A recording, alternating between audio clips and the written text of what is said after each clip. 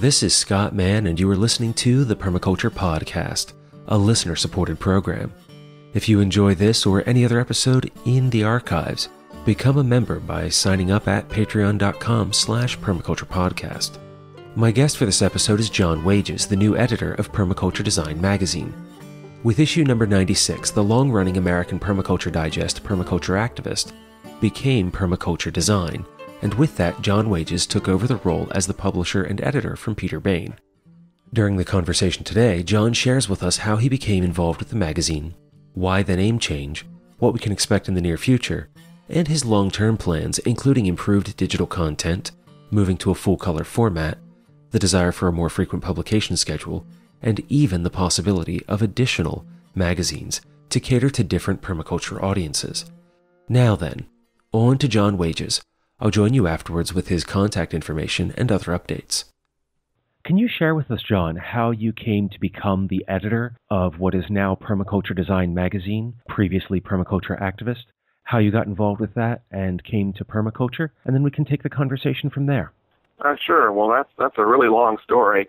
I guess it began with some awareness as I was growing up. I grew up in northeast Mississippi in the country on a small farm, 25-acre farm, not a working farm. My father rented this farm to a neighbor who grew row crops, pretty typical stuff. But still, it was a nice rural setting, and yet near a fairly progressive, growing small town. And so I had an opportunity to do a lot of reading and I read books by Helena Scott Nearing, and I remember reading Ruth Stout's No Work Garden book back in the 70s, and I developed an interest in organic gardening back when I was in high school, I guess, maybe even before that.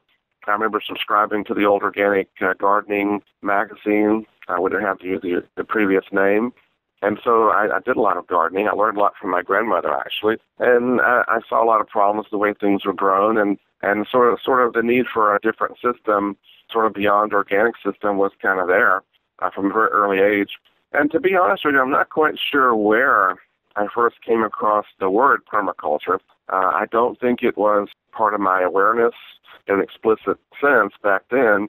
I do know that in 2004, I knew a little bit about permaculture, and I ran across an ad that Peter Bain had placed for an associate editor position with The Activist.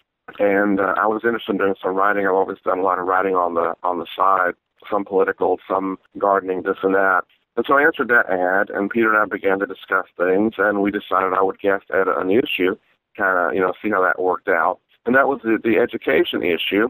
I don't recall the issue number, but it was back in 2004. It got a great reception.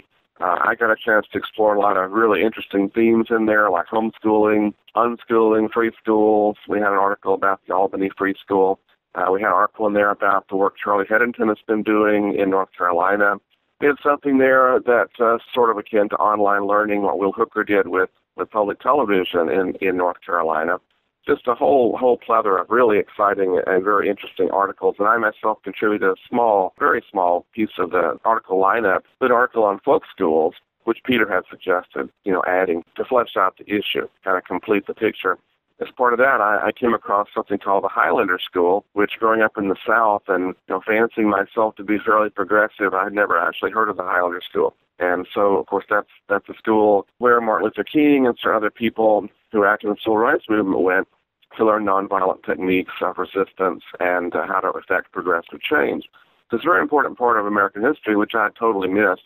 So I really enjoyed editing that issue a lot and interacted a lot with Peter, learned a lot about writing and editing from Peter just as a result of that.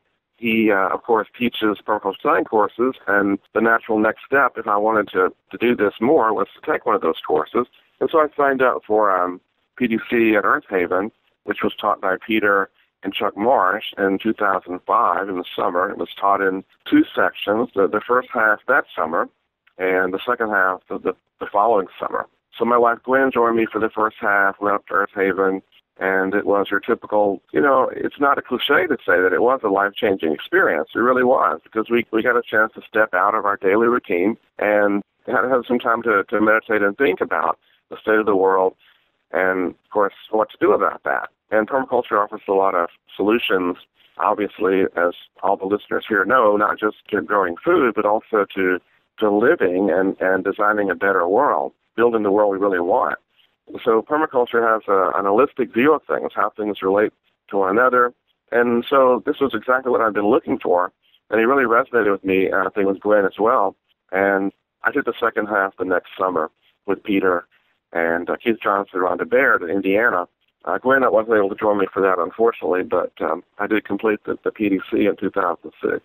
So where was I? Talking about how I became editor. So after the education issue, I guess I did several other issues. The animals issue, animals in permaculture, that was, I think, a pretty successful issue we had. I remember a nice article there on llamas and alpacas, a lot of great pictures. And then I did a 20th anniversary issue, which allowed me to speak with a lot of people who've been involved in the permaculture movement since the early 80s when it first came to North America. Sego Jackson wrote a nice article there for us, and people contributed pictures from the very early convergences in Washington State, where Bill Mollison and Masanobu Fukuoka and Wes Jackson were there. If you've seen that issue, you know the picture I'm talking about. Pretty fantastic picture and a fantastic issue. Not anything that I did really, and the success of the activist is not really due to me. I would say Peter put an awful lot into it, but it's due to our writers, people who contributed over the years.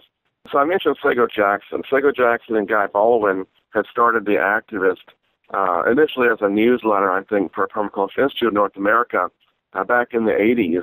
And Peter took it over, I think, sometime in the early 90s and morphed it into what we have today, calling it the activist, and started the new system of numbering the issues and the color, eventually a color cover and all this sort of thing, and made it look like more than just a newsletter, but an actual quarterly magazine.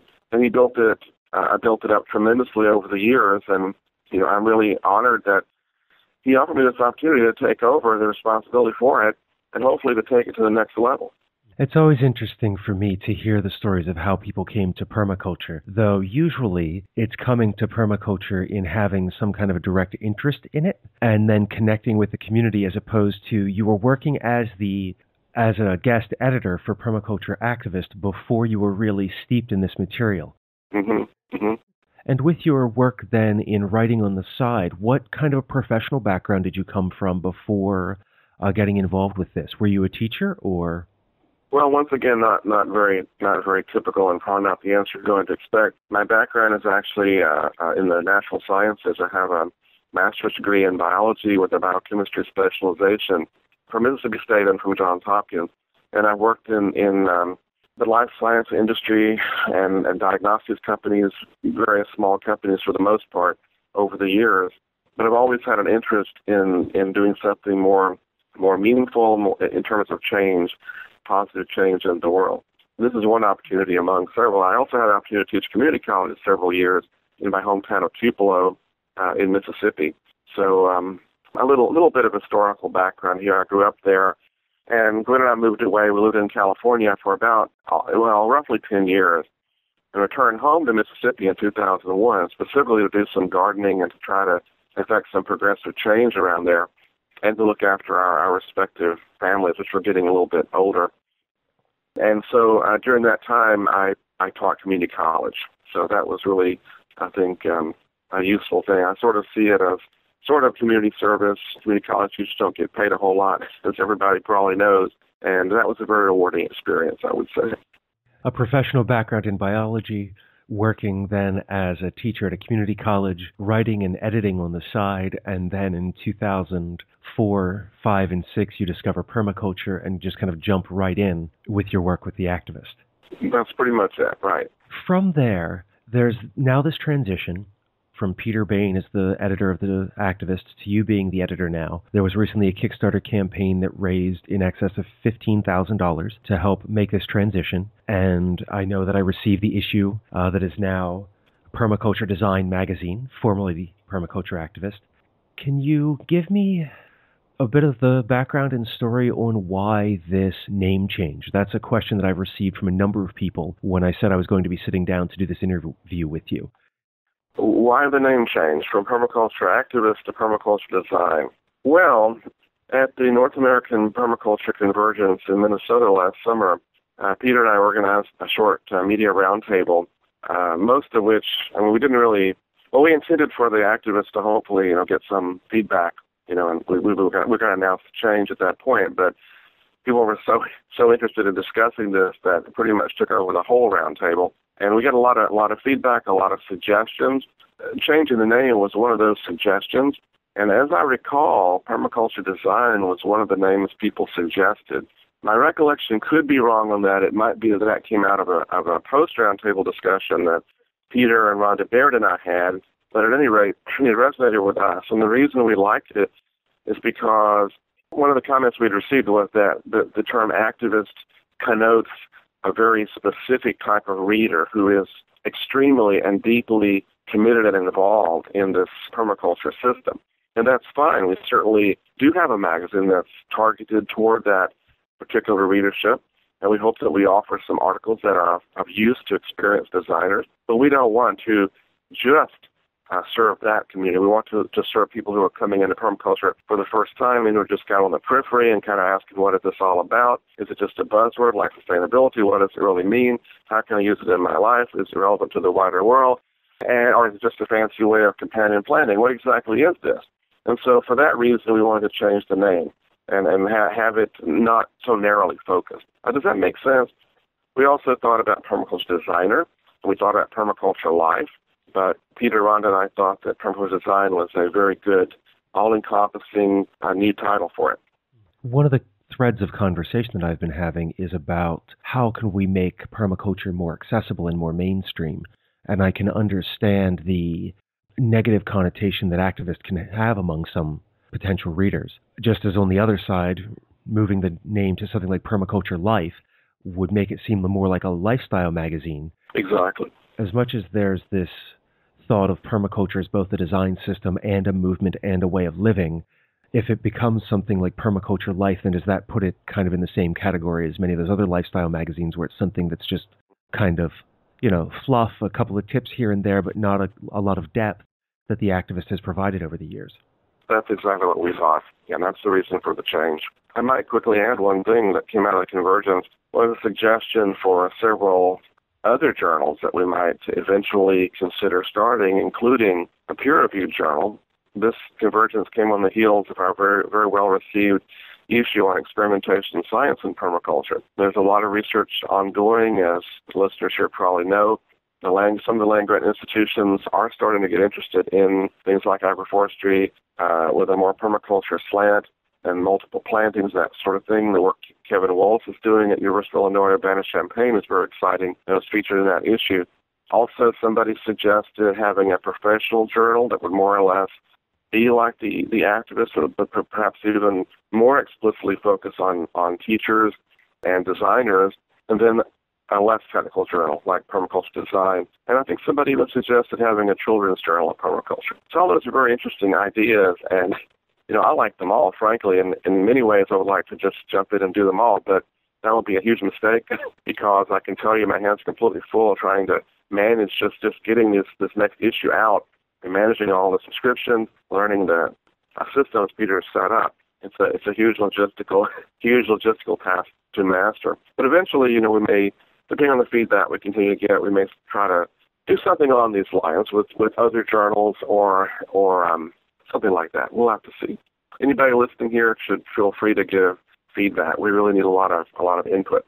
If they're also interested in potentially becoming an editor of one of these other journals, should they also contact you and see about getting that rolling, or is that something you'd rather hold off on and wait until you're a little bit further down the road?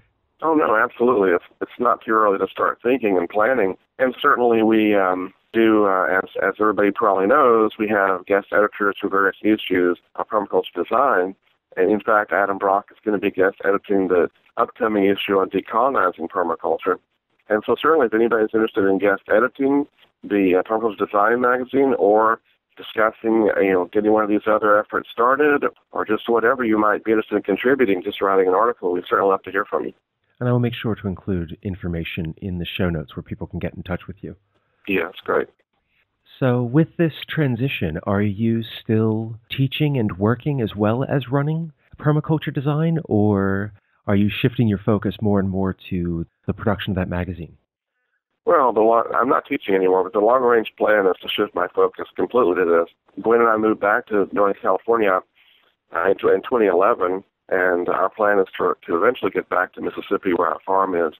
We have a house there that we reclaimed, and we want to retrofit that house, and we have a lot of plans for that property. And as we mentioned during the Kickstarter, my plan is eventually to return there. The horizon for that change, I'm not completely sure, but it's probably 2 to 3, maybe 4 years down the road.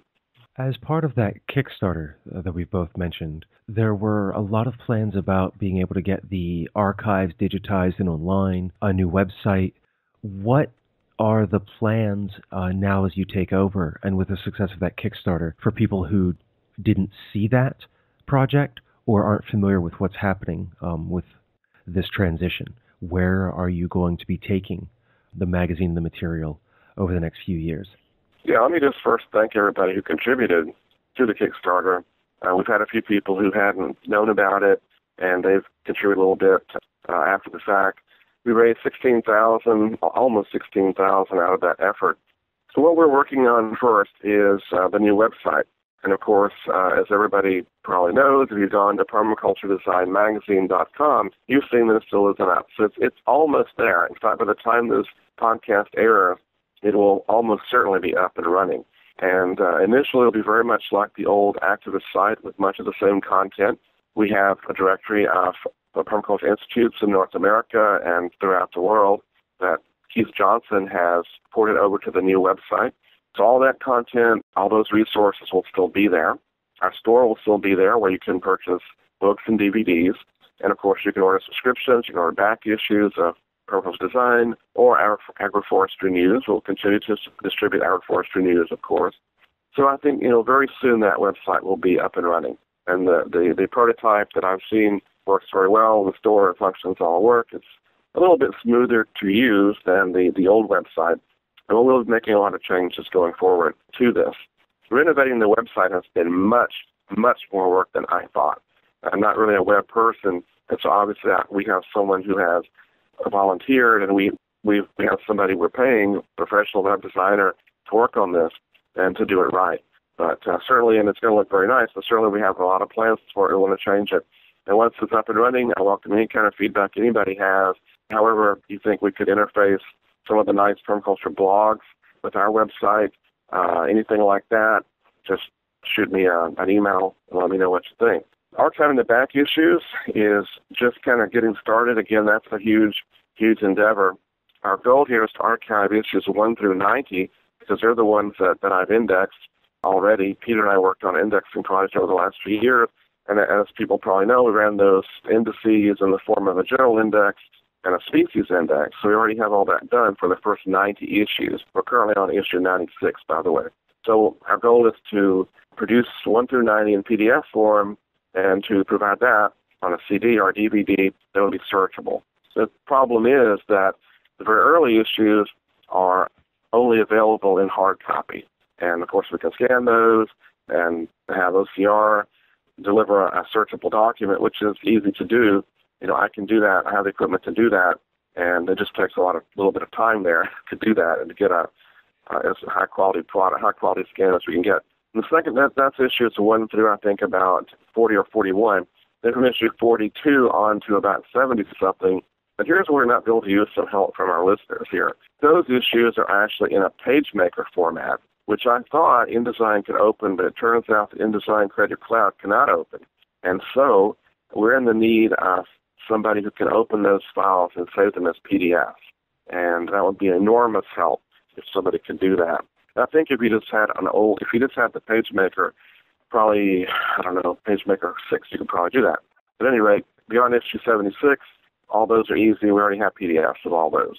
So, that's where we stand on that project. And I think we're looking at a minimum of 3 more months to get that done. And as people who were involved with Kickstarter and the updates, as you know, we projected to next summer, I think, is when that would be deliverable. So we have a lot of time. I hope it won't take that long, but it's going to be pretty slow if it's just me. So again, if we have volunteers that can kick in and do part of this, that would be really wonderful.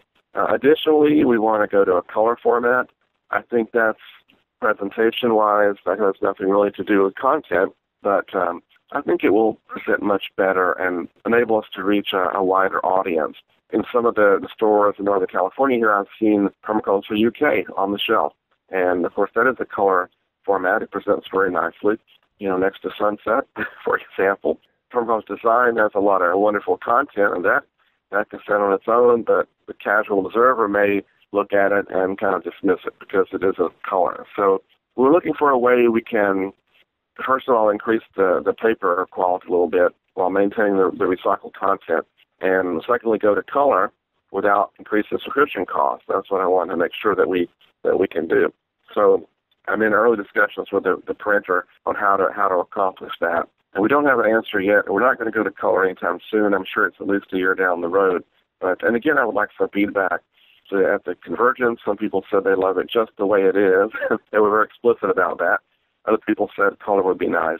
So I'd like to hear what more people have to say. And then going forward, we can think about things like, a monthly publication. I mean, if you really love Permaculture Design and the information we're putting out there, it's a long time between issues. And it would be nice to have a monthly publication. This is, I think, way down the road. We're starting small and slow and counting the cost. We want to get started, but we also want to count the cost of this and make sure that what we're doing is sustainable. We continue it and grow it slowly. I can imagine what a color magazine would look like, especially if it had like a square binding like many of the other magazines. So if you had it sitting on your shelf, you could see the spine, or that display in a bookstore next to like the Permaculture UK magazine, and being able to attract more readership that way. But we don't want to increase subscription costs. Then we deliver a very good value. A subscription for issues is only $25. That's quite a good value.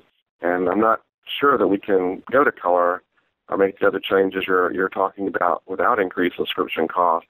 And we certainly don't want to do that anytime soon. Yeah, I've seen some magazines now are $7.50, $8.50, $9.50 an issue. And that can, even with subscription discounts, that can still be a little. Yeah, we don't want to go there. That's too much. With all of these directions, where do you see permaculture design and these other plans that you have in, say, 5 or 10 years? What are your long-term goals once these initial Kickstarter projects are completed?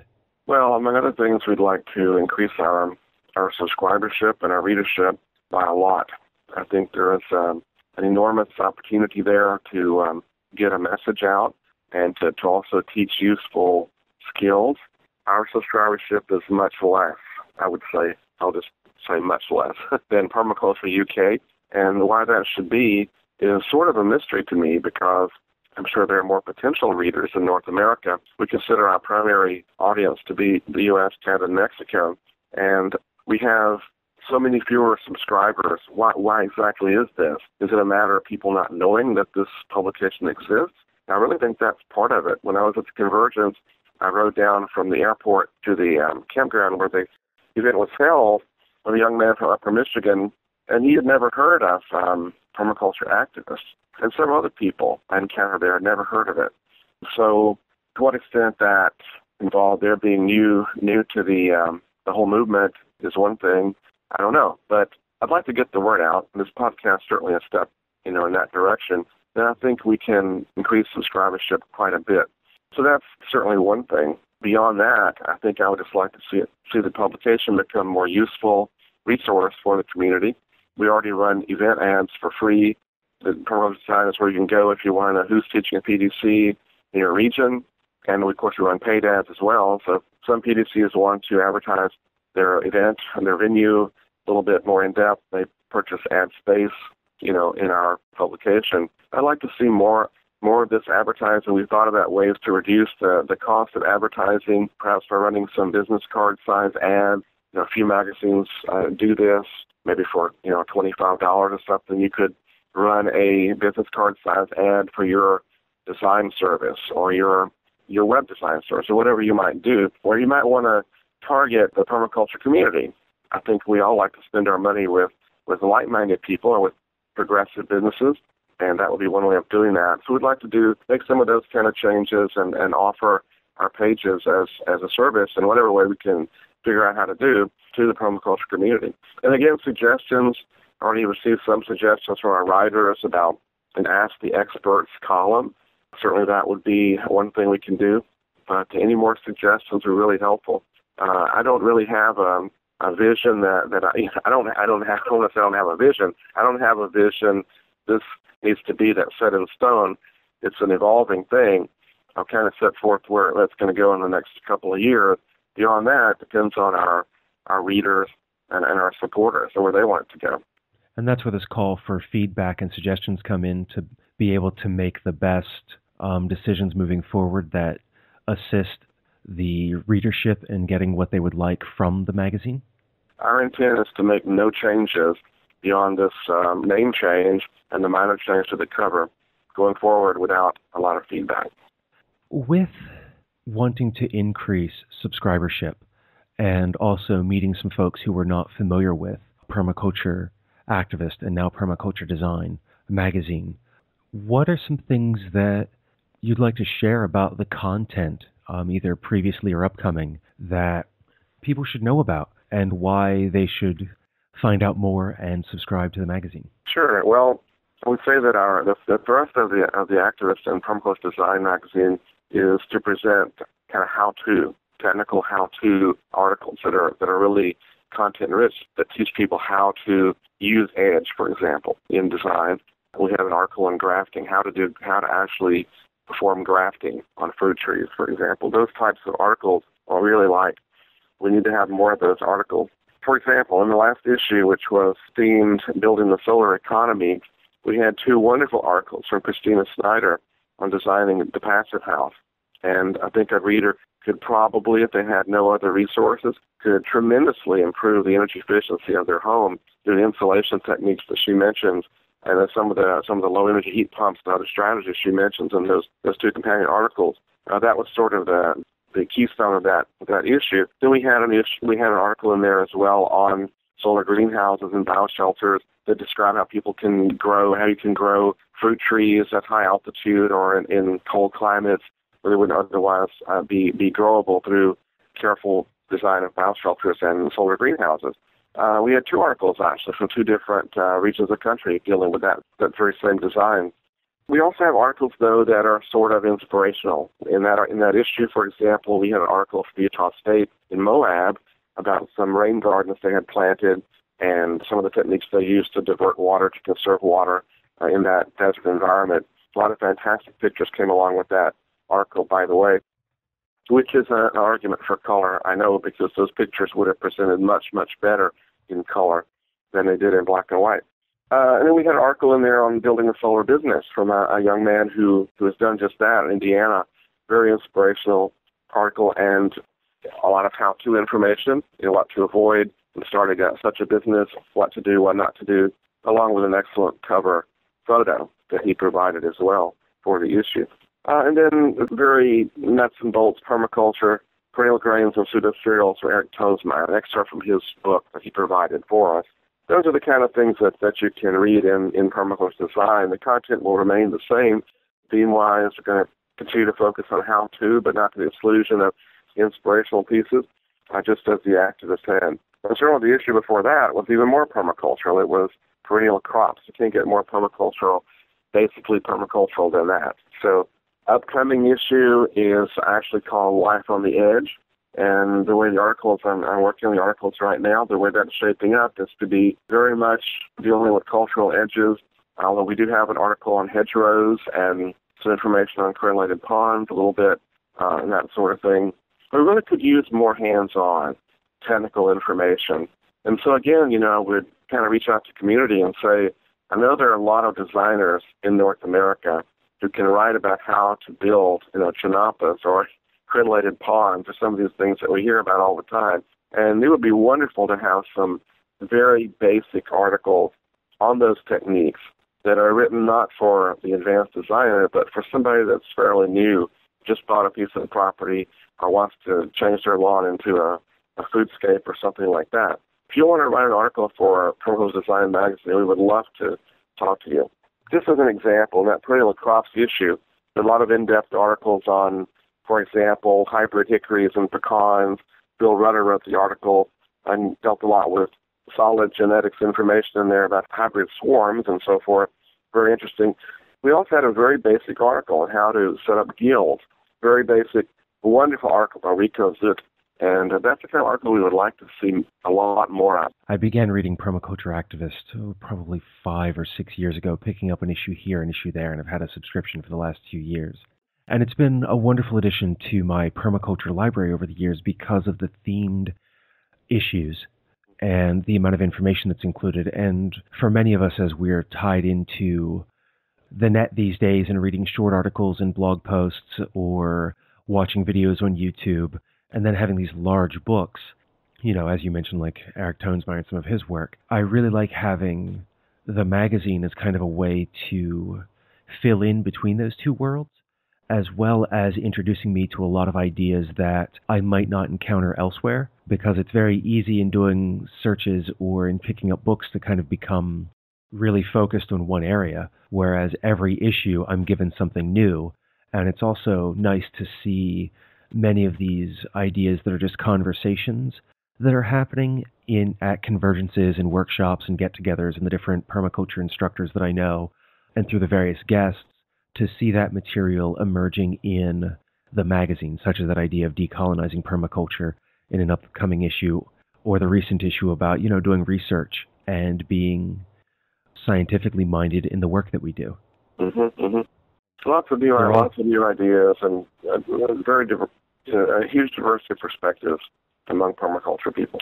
And I find that, I was about to call it the activist, but I find that permaculture design is a really good forum for that diversity. The magazine is a place where all of us can come together and share a diversity of ideas, and where it is then presented to the community at large. So that's exactly how I see it, how I want it to continue. Well, I really appreciate that you have that desire and that perspective moving forward because of how vital of a resource this is.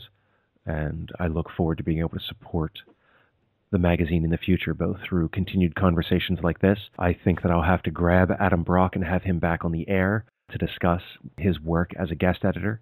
He and I have done some interviews in the past, and I really like Adam and his perspective, so that would be a good conversation too. Mm-hmm. That's a good idea. Let me thank you for your work in pulling together these podcasts and for offering me this chance to talk. Thank you very much. And I'm glad that you would join me for this because you've answered so many questions that I've received and really clarified a lot of the direction of where the magazine will be going. And I'm glad to know that there's this interest in not necessarily changing the content, but changing the format some in order to be able to make it more accessible. There's a magazine, as much as I got frustrated with it, because they continued to publish a series of articles that, after you'd read the magazine for a year or two, you wound up reading a lot of the same material over and over again, but then realizing that those are the articles that are the introductions that help support the rest of the magazine by bringing new people in.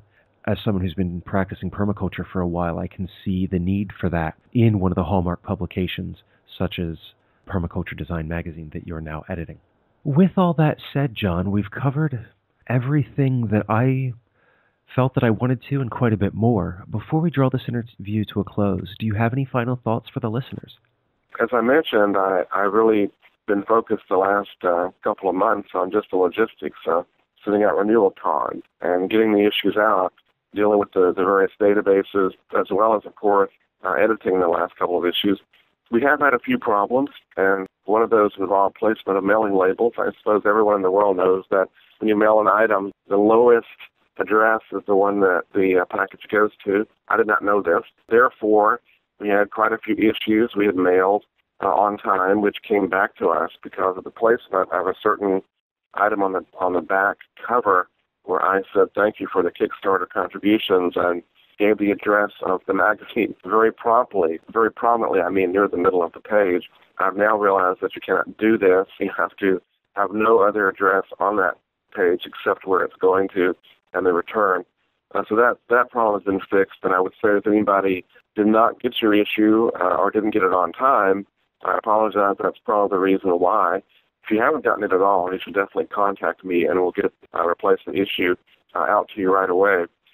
Also, for no reason, nothing to do with anything Peter and I did, number 96 had quite a few copies that were smudged on the inside. Apparently there was too much ink in the printing process on those copies. Once we realized that, we attempted to mail only unsmudged copies and retain the smudged ones. They're not too badly smudged, but it's a little bit. So I'm sure someday this will be a valuable collector's item, but for now, I thought we would hang on to them. So if you've gotten a smudged copy and you want it replaced, feel free to let me know. Great, and I will make sure that everyone has, as I say, information to contact you in case that is the case. Thank you so much, John, for joining me and sharing so much about Permaculture Design Magazine, formerly Permaculture Activist, some of the history, how it got to where we are today with over 95 issues so far in print, where it's going in the future, and what we can expect from it. It's a resource that I hope generations from now will continue to be able to read as it grows and develops over the years. And as the permaculture community changes, it changes with us. So thank you, John, for your new role as the editor and for taking on such a huge responsibility with everything else that you already do. Thank you, Scott. Thank you. And that was John Wages, the new editor and publisher of Permaculture Design Magazine, formerly Permaculture Activist. You can reach John directly by emailing editor@permaculturedesignmagazine.com. If you'd prefer to contact John with a letter, that address is Permaculture Design Magazine, P.O. Box 60669, Sunnyvale, California, 94088. As John indicated during this conversation, he expected that the website, permaculturedesignmagazine.com, would be up and running by the release of this episode, and I'm thankful to report that it is. It's beautiful, and there's plenty of content there, so please check it out. If this is your first time hearing about this publication, pick up an issue and see what a wealth of knowledge is available within those pages, and why I got so effusive with John over my love for this staple permaculture magazine. A subscription is worth much, much more than the cost. As John indicated, he is also looking for people to assist in a variety of ways with the magazine moving forward. I know a number of you listening have experience with writing, publishing, advertising, graphic design, and a whole host of other skills useful for this type of media. If you're in a place to lend a hand, get in touch with John. Email him and let him know. From here, things behind the scenes are busy at the podcast.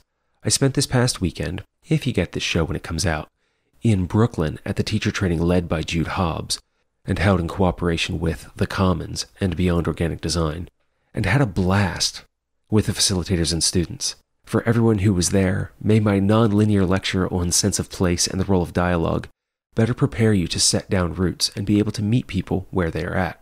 All my best to each and every one of the new teacher training graduates. In my newest project, research continues to build about creating a permaculture center and community. The Facebook group for that effort, which you'll find a link to in the show notes, is looking into methods of governance. And I'm also working on arranging a site visit with a realtor for later in the month to see whether or not this location is ideal for the project or not. Not too long from now, I'm heading to Baltimore on July 11th for a tour and to record an interview with Victoria and Eric, the folks at Charm City Farms. From August 20th through the 23rd, I'll be in Bowling Green, Kentucky at the Radical Gathering. On Friday, I'll be leading a question and answer session on permaculture with a community visioning workshop and keynote address on Saturday. I'm also delighted to say that the members of the Push will be at this event, with Eric Pirro being the keynote speaker on Friday night. Him and the crew will be on site that weekend doing demonstrations and workshops as well, so come on out for a great time sharing music and knowledge and community with others. Find out more at Radicle, RADICLE, gathering.com. More details on upcoming events, including a roundtable recording near Harpers Ferry, West Virginia in September, and the upcoming Urban Permaculture Conference in New York in October, as we get closer to those dates. As I draw this to a close, in nearly every episode, I share how to contact me if there is any way that my experiences and broad network can be of any service to you. The best way to get in touch is to call me, 717-827-6266. But if that doesn't work because of schedules or time zone considerations, send me an email, show@thepermaculturepodcast.com. Something that I personally just take a great deal of delight in, I'll admit it's a pleasure of mine, is to receive mail through the post, a handwritten letter or a little card saying hello. If you'd like to do that, the address is The Permaculture Podcast, P.O. Box 16, Dauphin, Pennsylvania, 17018. Next up, on July 8th, is an interview with David Bollier, where we discuss the commons and the role we permaculture practitioners have in protecting that space, and in forming new alliances to have an ever greater impact. Until then, spend each day making the world into the place where you want to live by taking care of Earth, yourself, and each other.